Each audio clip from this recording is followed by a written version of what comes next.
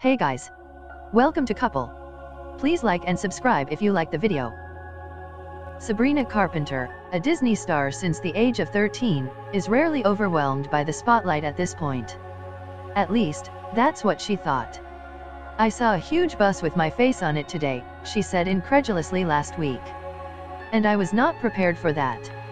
It was just 2 days before Carpenter would release her third studio album, Singular Act 1, her most personal album yet. She had a packed promo schedule that included appearances on both Live with Kelly and Ryan, The Today Show, and, yes, a bus with her face on it. "I've been moving so fast that you never have time to stop and think, look at what I'm doing," she said.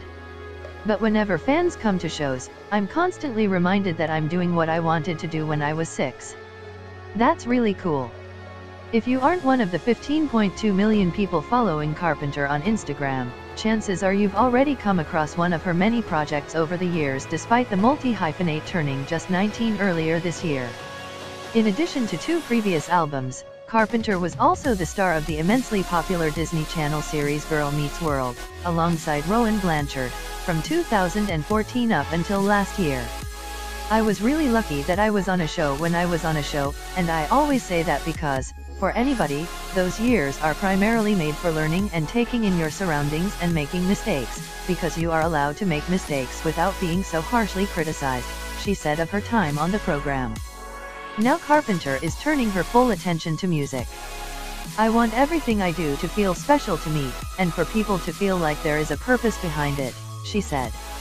"I had to start listening to myself, or other people were going to make decisions for me.